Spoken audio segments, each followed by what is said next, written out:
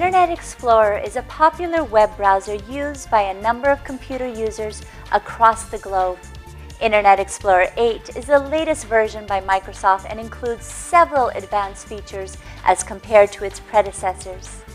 Internet Explorer 8 comes with a range of enhancements to make your browsing experience faster, easier, and safer. To make the most of latest features included in the latest version, you can easily install Internet Explorer 8 on your computer. If you want to install Internet Explorer 8 on a Windows Vista-based machine, then follow these quick and easy steps. Open the web browser on your computer.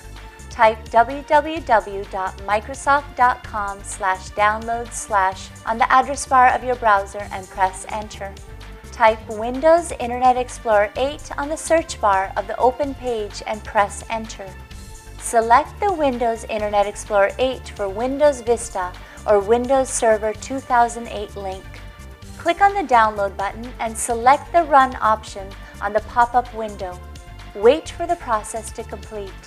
Follow the instructions to complete the installation process of Internet Explorer 8. Select the Restart Now button to restart your computer. Congratulations! You have successfully installed Internet Explorer 8 on Windows Vista-based system.